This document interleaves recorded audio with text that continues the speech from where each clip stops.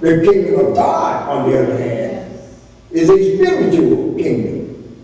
And it is within every person who has been born again. Now, if you haven't been born again, you don't know what I'm talking about. And I'm not here to charge you. I'm just here to let you know what you're missing. That's all I'm saying. All right? These people who have been born again have been made new by the grace of God. They didn't make themselves new. Their money didn't make them new. Their education didn't make them new. Their clothes didn't make them new. Their cars didn't make them new. Only the grace of God made them new.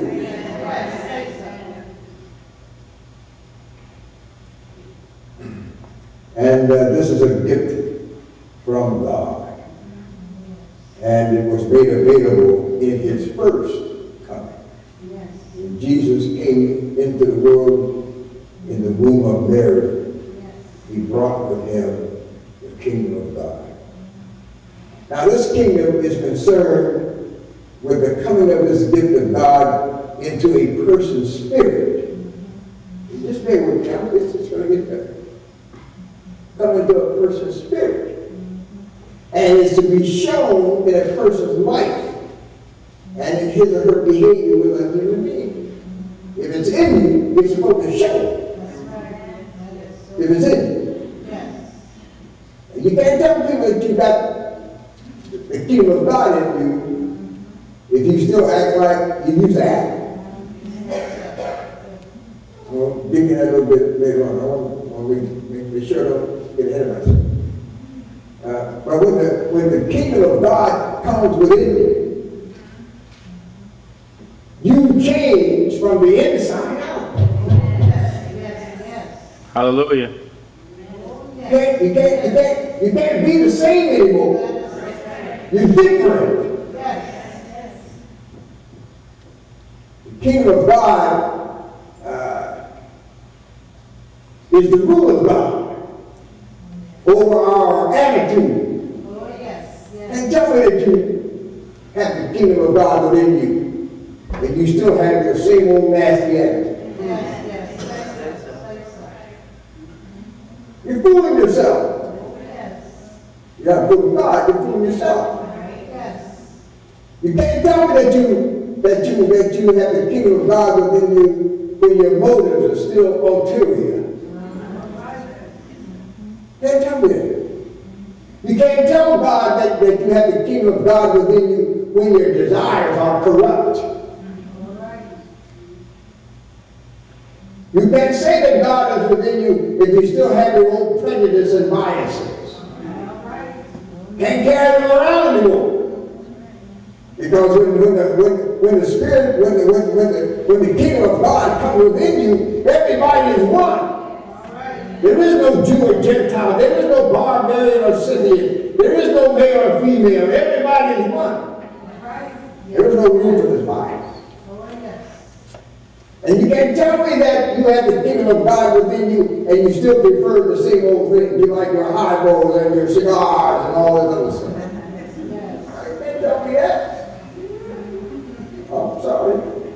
You can't say amen. Don't get quiet. You can't tell me that you have the spirit, the kingdom of God within you if you're hanging on to these old destructive relationships. You know they're killing you. But you're hanging in there. For some reason, I can't figure it out. And you can't tell me that you have the kingdom of God within you. Well, it's not important you tell me anyhow. You can't tell God that you have the kingdom of God within you if your behavior hasn't changed.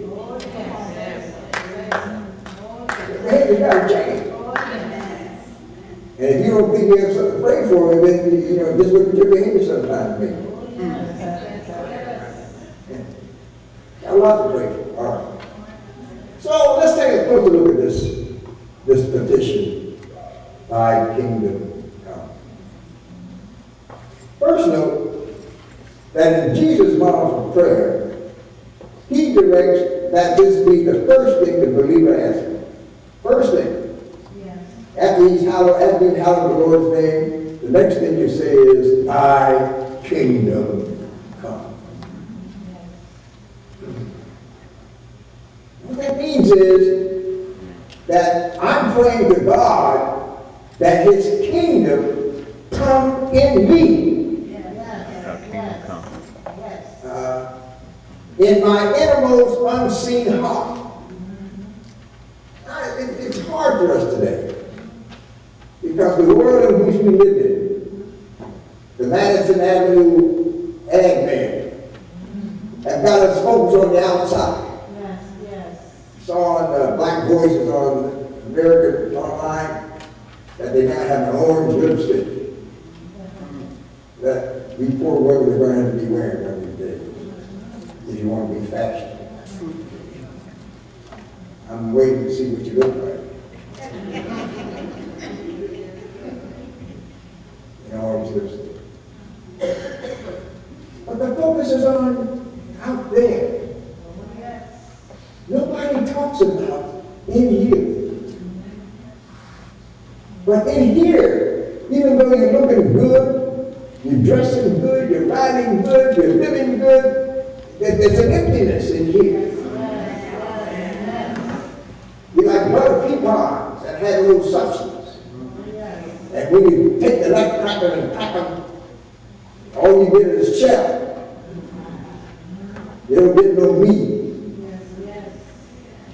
And sometimes when trouble comes into your life, you discover that you are an empty butter pecan shell.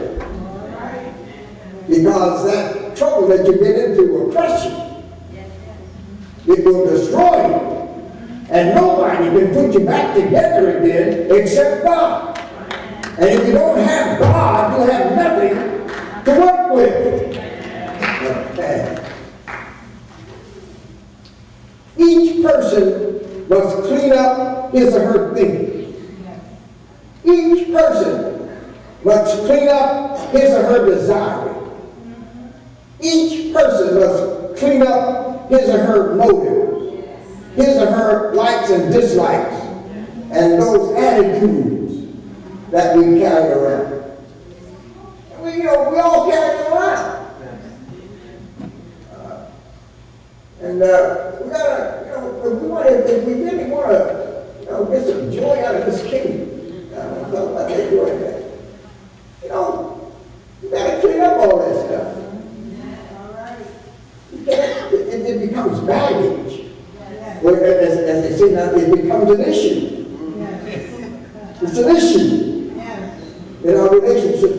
People try to establish some kind of reproach line with us. Can't get the first base because of the issues that we're carrying around. We gotta clean these things up. In order to live as a member of this kingdom, a person must seriously accept the will and purpose of God for his life as superior to all other wills and purposes for his or her life.